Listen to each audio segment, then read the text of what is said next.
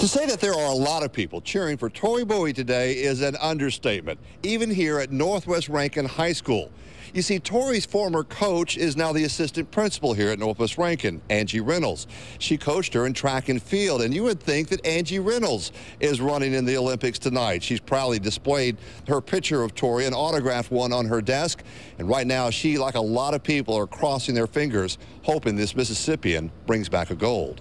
Exciting. It's kind of, watching her on TV, all the hard work she put into it, she deserves it. So it's very surprising, and I'm proud of her. It's just so surreal. Nervous?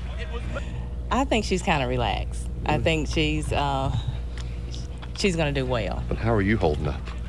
I'm the one that's nervous. I'm like on the edge of my seat, but I know she'll pull through, and she'll win. A lot of people will be huddled around the TV watching Tori Bowie try to go for gold. But for Reynolds, she says she plans to watch that by herself with her fingers crossed. In Flowood, Scott Simmons, 16 WAPT News.